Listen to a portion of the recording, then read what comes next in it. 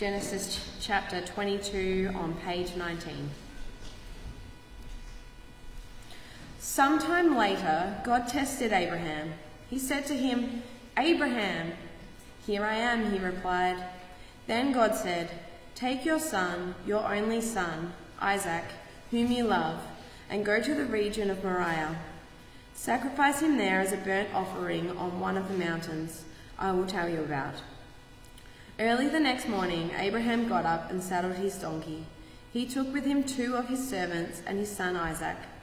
When he had cut enough wood for the burnt offering, he set out for the place God had told him about.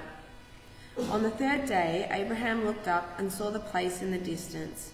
He said to his servants, "Stay here with the donkey while I and the boy go over there. We will worship and then we will come back to you." Abraham took the wood for the burnt offering and placed it on his son Isaac, and he himself carried the fire and the knife. As the 2 of them went on together, Isaac spoke up and said to his father Abraham, "Father." "Yes, my son," Abraham replied. "The fire and the wood are here," Isaac said, "but where is the lamb for the burnt offering?" Abraham answered, "God himself will provide the lamb for the burnt offering, my son." And the 2 of them went on together. When they reached the place God had told him about, Abraham built an altar there and arranged the wood on it. He bound his son Isaac and laid him on the altar on top of the wood. Then he reached out his hand and took the knife to slay his son. But the angel of the Lord called out to him from heaven, "Abraham, Abraham." "Here I am," he replied. "Do not lay a hand on the boy," he said. "Do not do anything to him. Now I know that you fear God, because you have not withheld from me, your son, your only son." Abraham looked up, and there in a thicket he saw a ram caught by its horns. He went over and took the ram and sacrificed it as a burnt offering instead of his son. So Abraham called that place, "The Lord will provide." And to this day it is said, "On the mountain of the Lord it will be provided." The angel of the Lord called to Abraham from heaven a second time and said, "I swear by myself, declares the Lord, that because you have done this and have not withheld your son, your only son, I will surely bless you and make your descendants as numerous as the stars in the sky and as the sand on the seashore. Your descendants will take possession of the cities of their enemies, and through your offspring all nations on earth will be blessed because you have obeyed me." Then Abraham returned to his servants, and they set off together for Beersheba, and Abraham stayed in Beersheba. Sometime later, Abraham was told, "Milcah is also a mother. She has borne sons to your brother Nahor. Uz the firstborn, Buz his brother, Kemuel the father of Aram, Kesed, Hazo, Pildash, Jidlaph, and Bethuel. Bethuel became the father of Rebekah. Milcah bore these 8 sons to Abraham's brother Nahor. His concubine, whose name was Reumah, had also had sons, Tebah, Gaham, Tahash, and Maacah.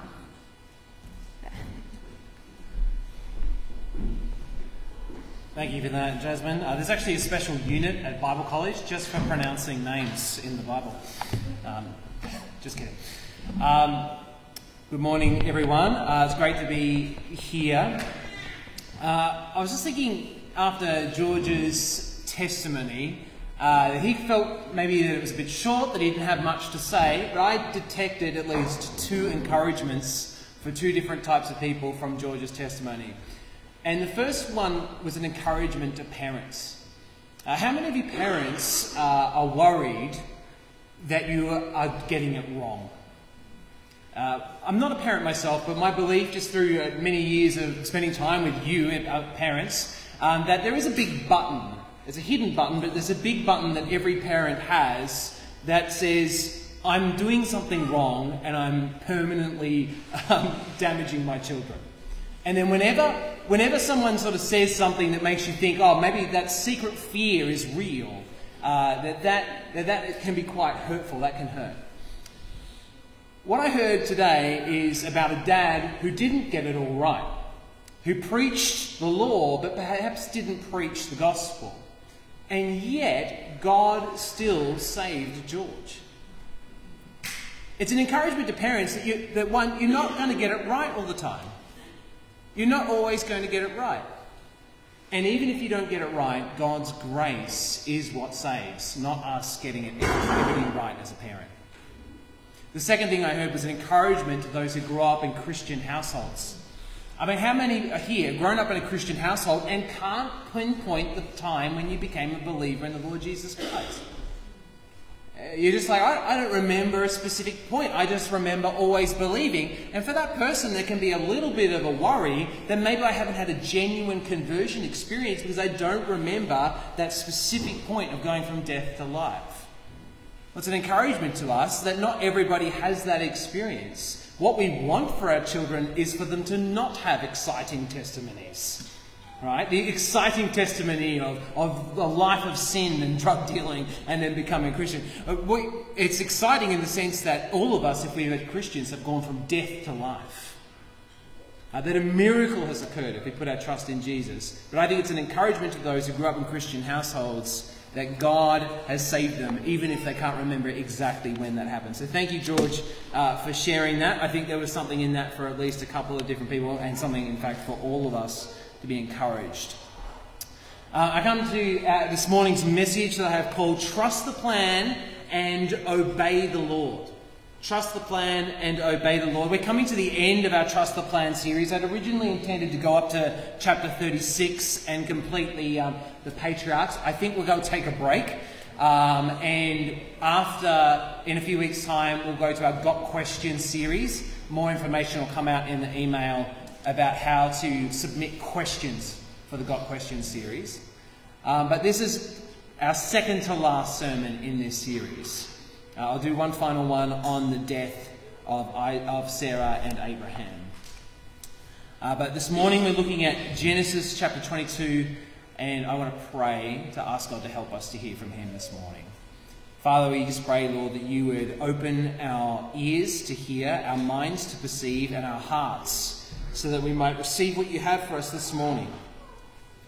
That we might not leave this place unchanged by the power of your word. May the Holy Spirit go ahead of me as I speak. May he change hearts and minds. And Father, make us all a little bit more like Jesus. We pray in Jesus' name. Amen. Many of you will be familiar with the theologian Dietrich Bonhoeffer. Famous for a few different reasons. He's known, of course, as a theologian, as a German theologian and pastor. Some of you might know that he was also a co-conspirator in the attempt to assassinate Hitler. The story is really interesting. They tried multiple times. It got extremely close, but it didn't succeed. You might also know that he was executed in a prison camp in Germany just before the end of the war. What you might not know is that he had the opportunity to avoid that unfortunate end to his life. During the 30s, Dietrich Bonhoeffer was part of what was called the Confessing Church. This was the true church in Germany that were fighting back against Hitler's attempts to co-opt the Christian church and to make it into a Nazi propaganda machine. And he was fighting against that. And throughout the 30s, he was becoming more and more unpopular with the leaders of the country. And his friends in America said, you need to get out, Dietrich. Get out of Germany. Come to America. And so in June of 1939, he comes across to the United States. And almost as soon as he got there, he realized he'd made a terrible mistake. Sure, he could have stayed in America. He could have been safe for the duration of the war. He could have continued to write. But he believed that unless he went back to Germany and was with his brothers and sisters in their darkest hour, then he'd have no right to work with them after the war and restructure and rebuild the church. And so, also in June of 1939, he jumps on a boat, the last ship back to Germany. And of course, we know the rest of the story. That he ended up in prison and he ended up being executed. Now, was it a mistake to go back? He could have lived the rest of his life in peace. He could have enjoyed safety. Now, safety in and of itself is not a bad thing. The Apostle Paul fled to safety on different occasions. A lot of us make safety a priority. It's a good thing. But Dietrich Bonhoeffer believed that he had to give up a good thing in order to serve the Lord. Bonhoeffer gave up his safety so that he could be with his brothers and sisters in their darkest hour. It makes sense that the man who wrote The Cost of Discipleship, which speaks about the costly sacrifices we need to make to obey Christ, couldn't avoid making a costly sacrifice himself. Brothers and sisters, today's passage is about the cost of discipleship. The passage teaches us that the faithful obey God even when it is costly. Now, as a modern reader, it's easy to get distracted by the morality of what happens or even the psychology of the actors in what happens. But at its heart, it is about a man who does exactly what God tells him to do, even though it is costly, even though it doesn't on the surface make sense, simply because God told him to do it. He trusts the plan. He trusts in God and he obeys. And yet, this story raises a bunch of questions for us. And the first question is, God asked him to do what? Have a look again at verses 1 to 2. Sometime later, God tested Abraham and said to him, "Abraham," "Here I am," he replied. Then God said, "Take your son, your only son Isaac, whom you love, and go to the region of Moriah. Sacrifice him there as a burnt offering on one of the mountains I will tell you about." Now, you might remember that the last chapter, chapter 21, is all about the fulfillment of God's promise. There was rejoicing. There was a feast. The child that Abraham and Sarah had hoped and prayed for 20 years had finally come. Isaac was born. God is faithful, they were saying. Hallelujah, praise the Lord. And then this chapter, it's like a record scratch moment, isn't it? It's like, what? What do you want me to do, God? Now, we're told up front that this is a test. It's one of the first words. Sometime later, God tested Abraham. We're told as an audience reading this passage that this is a test from God. And so we know right off the bat that even if things look bad, they're not as bad as they seem. But Abraham doesn't know that. Abraham doesn't know that. All he knows is that God comes to him and says, "You see that son that I promised to give you and I gave to you? Yeah, that son that you love, take him, kill him, and set him on fire on the mountain I will show you." And you expect Abraham to say, "What?" We expect Abraham to say something, but he doesn't.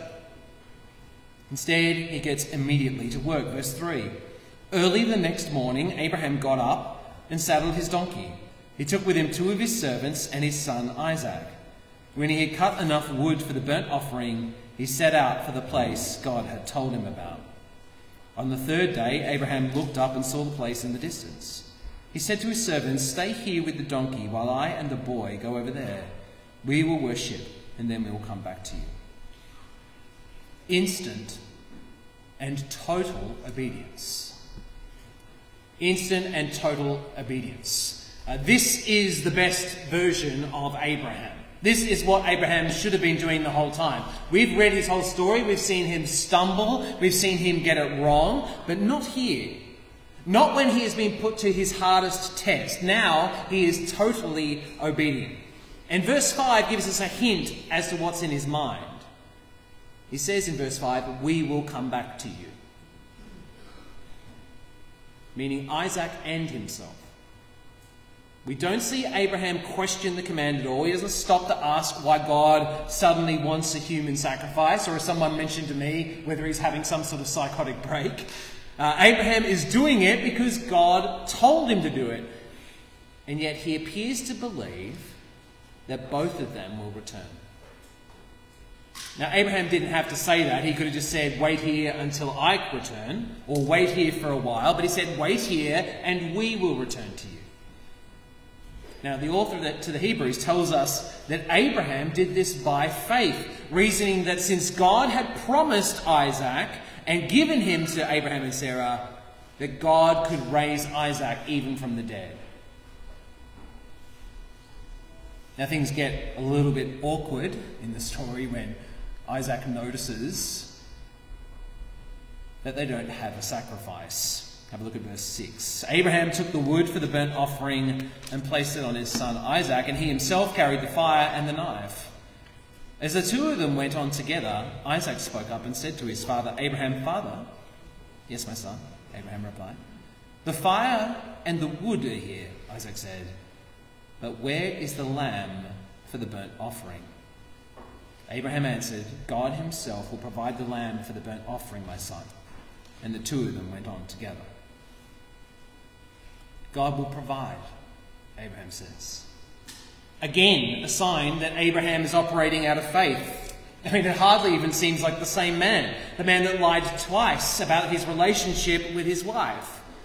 Is this the same man that took Hagar as his concubine or as his wife because they didn't trust the Lord? Hardly seems like the same person. And yet here we hit the high point of the story in verse 9. When they reached the place God had told him about, Abraham built an altar there and arranged the wood on it. He bound his son Isaac and laid him on the altar on top of the wood. Then he reached out his hand and took the knife to slay his son. I mean, there just doesn't seem to be any hesitation, does there? I mean, I can't even imagine what this scene was like. At this point, I imagine Isaac was not a willing participant. Horrible to even contemplate. And yet again, it's that modern inclination to look at this and think about Isaac's reaction, the psychological well-being of Isaac, and to ignore Abraham's determination to obey the Lord. God did not normally ask for this kind of sacrifice, but child sacrifice was a well-established and well-known practice in the ancient world. Sure, God had explicitly promised this son and that he would build a nation of people through this son. But God said, "Sacrifice the son you love." And Abraham obeyed the Lord. And then just as he reaches for the knife and is about to follow through, verse 11. But the angel of the Lord called out to him from heaven, "Abraham, Abraham." "Here I am," he replied. "Do not lay a hand on the boy," he said. "Do not do anything to him. Now I know that you fear God, because you have not withheld from me your son, your only son." Abraham looked up, and there in the thicket he saw a ram caught by its horns. He went over and took the ram and sacrificed it as a burnt offering instead of his son. So Abraham called that place, "The Lord will provide." And to this day it is said, "On the mountain of the Lord it will be provided." The angel of the Lord called to Abraham from heaven a second time and said, "I swear by myself, declares the Lord, that because you have done this and have not withheld your son, your only son, I will surely bless you and make your descendants as numerous as the stars in the sky and as the sand on the seashore. Your descendants will take possessions of the cities of their enemies. And through your offspring, all nations of the earth will be blessed because you have obeyed me." The angel called out to him from heaven, it says. It was a shout from heaven. "Abraham, stop!" And the angel reveals that it was a test. And Abraham looked up, and just as Abraham had said, the Lord had provided a lamb for the slaughter, a ram stuck in the thicket. And God confirms the covenant with Abraham, once again promising to bless him, to make his descendants numerous, and through him all the nations of the earth will be blessed, because you obeyed me, the Lord says. Now the story is pretty straightforward. It's one that has interested Jewish and Christian commentators for the centuries, and yet it raises some pretty big questions. And the first of these questions is, does God put us to the test? Does God put us to the test? The answer, at least for Abraham, was yes. Verse 1 says it, doesn't it? Sometime later, God tested Abraham. And yet, this is hardly the only time that this happens. In Exodus, God tests his people at Marah. And again, he tested them when the manna fell from heaven. In Deuteronomy 13, it says that if someone comes and says, let's worship other gods, that this is a test from the Lord to find out whether you love him with all of your heart and with all of your soul. The nations, according to Judges 2, were left in the land of Israel to test them and to see whether they would keep his ways.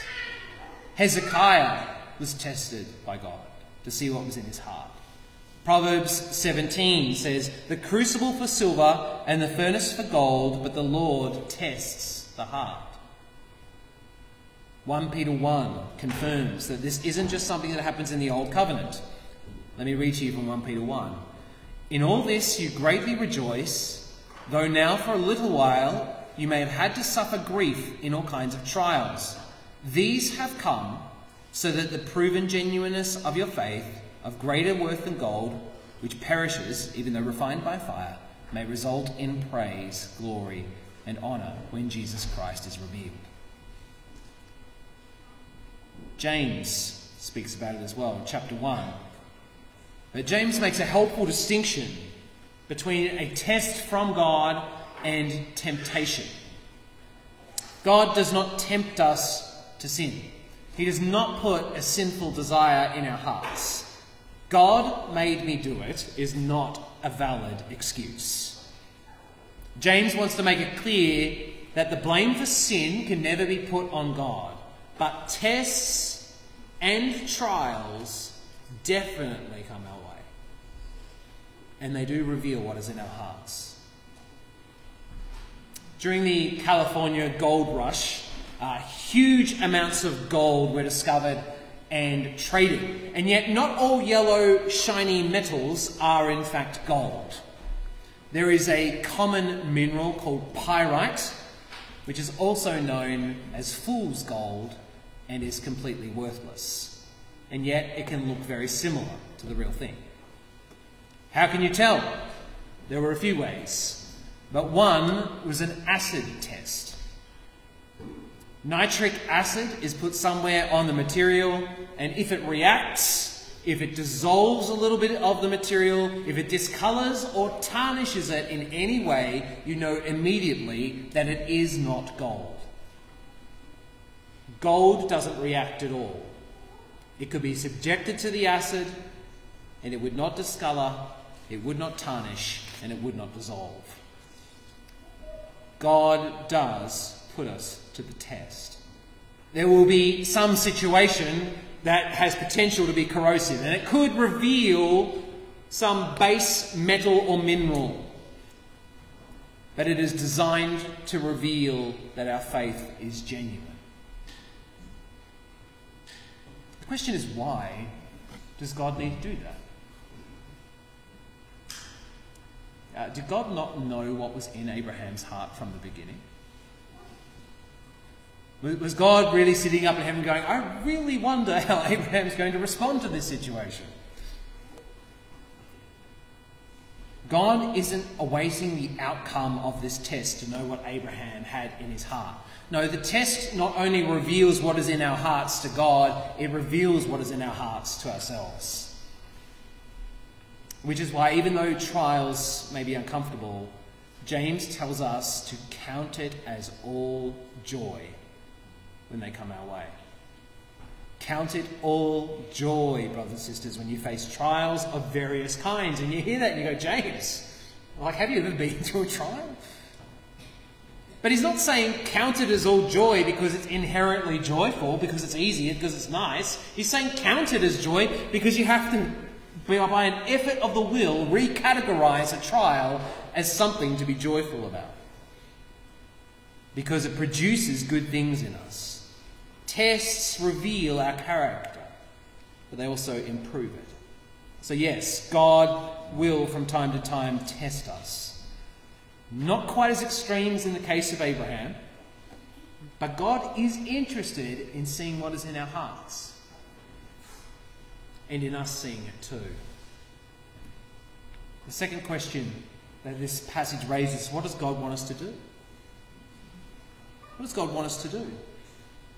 Well, God has always and ever been after the same thing, our hearts. It's what he wanted from Adam and Eve in the garden. It's what he wanted from Israel in the wilderness. It's what Jesus wanted when he preached to hardened hearts in the Gospels. He wants the heart. He wants us to worship him, not just with external things, but with our whole lives. And so God comes to Abraham and says, will you still worship me if I ask you to give up the thing that means most to you in the world? If you love me, sacrifice this precious son to me. And Abraham is willing, because he does love the Lord. And God wants the same thing from us. He isn't satisfied with performance, checking in with him once a week, fitting him around our other commitments. He isn't happy if we add religion onto a life that is not consecrated to him at all. The question this passage raises, and we all need to be challenged by, is, are we willing to sacrifice the thing we love in order to be obedient to the Lord? Are we willing to set fire to the things that are precious to us because they have captured our hearts, and God is not willing to share his glory with another? God is not obviously asking us to sacrifice our children. In fact, he did not even want that from Abraham. What he wants is wholehearted devotion. You see, the faithful obey God even when it is confusing and costly. The faithful obey God even when it is confusing and costly. God gets to make the rules. God sets the terms. If God wants us to live in a mud hut in the middle of the Algerian desert, then so be it. Some people have wondered about, are there secret meanings behind the old covenant laws? Not boiling a kid goat in its mother's milk. I mean, surely that has some greater meaning. It probably does. It probably relates to some pagan practice. But it doesn't have to. God gets to tell us what to do. If he wants us to wear a little propeller hat on our head and spin it at least 5 times a day, if that's what God told us to do, then that's what we do, because we are his servants. Now, fortunately, God's not like that and unnecessarily cruel or weird. Although a little propeller hat sounds kind of fun. God gets to set the rules. Now, we talked last week about the Ishmaels. Do you remember that? We're talking about the Ishmaels. The Ishmaels are the things in our lives that will kill the promise if we keep them. They're the sins that we cling to, that we never seem to completely send away. Or when we do send them away, we let them back in. If the Ishmaels are the bad things that we can't bear to send away but must, the Isaacs are the good things that we are tempted to love too much. The Isaacs are the things that we are tempted to love too much. They're the things that we cling to, that we might even be able to claim that God gave to us. They're a gift from God even. It's not wrong to love them, but it is possible to love them too much.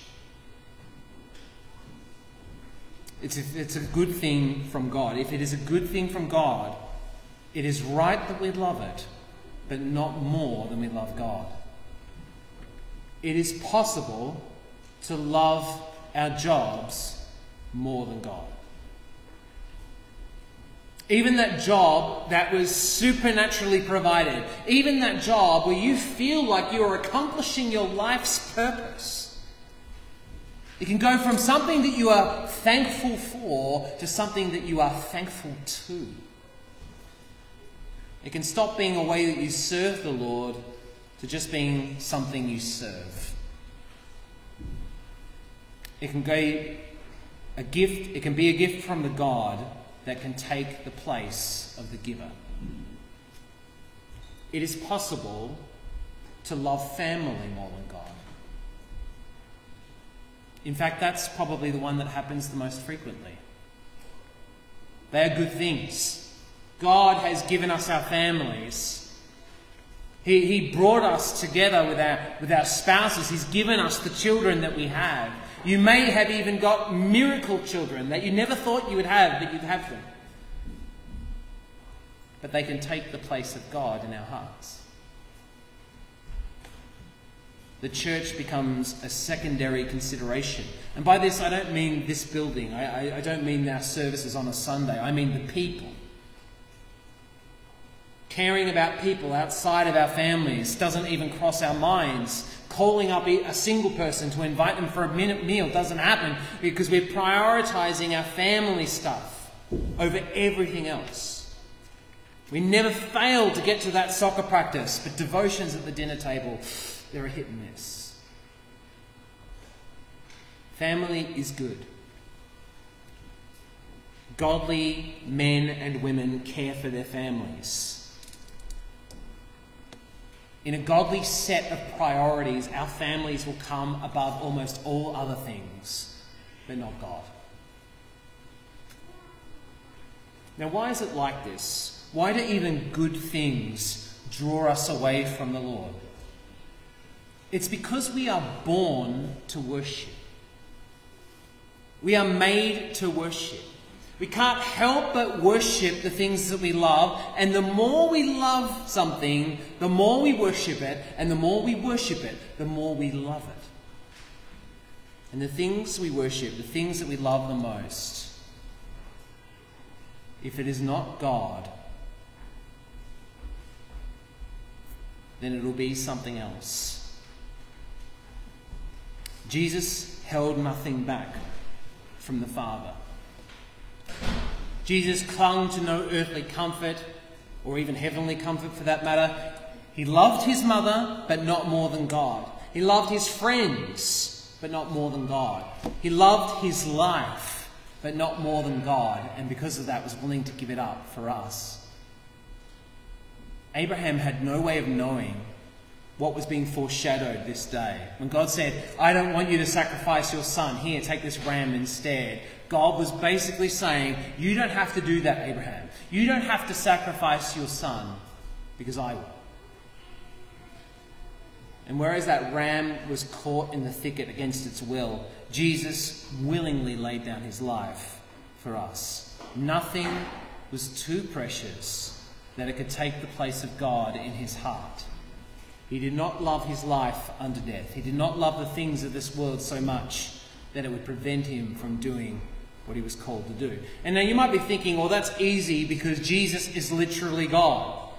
Right? It was easy for Jesus to live a life that was fully devoted to his Father because he is God himself. But the Bible says that Jesus was tempted in every way. He had a loving family in his mother and siblings. He had a job as a carpenter. He had mates. But God came first. Jesus centered his earthly life around worship, around extended times of prayer, time alone with the Lord, time together with others worshipping the Lord. And brothers and sisters, if we ask the Lord to become the center of our lives, if we ask him for increasing levels of devotion, if we ask him to be the thing that we love most, well, those things are dangerous to pray. Don't be surprised when God gives us the answer to those prayers, because it might be costly, it might be uncomfortable for a season, but God wants our hearts, and the greatest possible joy will be ours when he has it. I wonder what would have happened if Bonhoeffer had stayed in the United States. I mean, it's possible, isn't it, that he would continue, live a long life. He would have seen the destruction and the rebuilding of his own country from afar. Maybe he would have kept writing. Maybe we'd have many more books with his name on it that we enjoy today. It is just as possible that no one would ever remember he existed. He sacrificed his life ultimately for the love of his countrymen in order to see the gospel done and the gospel proclaimed in Germany. And because of that, we remember his name today. The faithful obey God even when it is confusing and costly. Let's pray.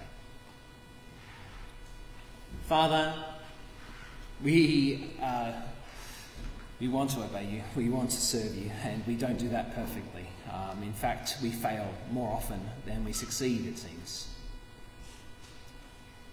We want to obey you more, and we pray, Lord, that even those good things that take your place in our hearts, we would be willing to sacrifice and get rid of, if it means closer and greater devotion to you.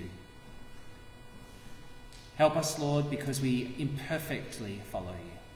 Help us, Lord, because our hearts are often crowded with other things. Help us, Lord, that we might love you with all of our hearts, with all of our souls, with all of our minds, and with all our strength. In Jesus' name, amen.